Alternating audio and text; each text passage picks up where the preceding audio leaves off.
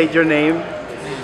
Hi, my name is Rafael Espeja from Mexico City, and we're working on LuckyDuck. It is a Bitcoin lottery. It works like the following. You deposit Bitcoins into a pot, and this pot, the more Bitcoins you deposit into it, the more chances you have of winning it, and 10% of it goes to charity.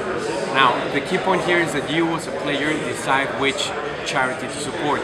So we're going to have a catalog of charities worldwide. So let's say that you want to help the Red Cross in the Philippines or in the US or wherever. So you click on it and you know for sure through the blockchain that that money is going to help whatever charity you decide on.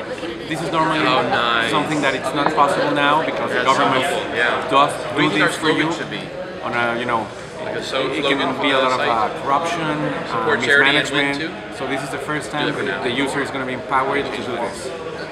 You guys are from where? Mexico City. Thank you very much. Good luck.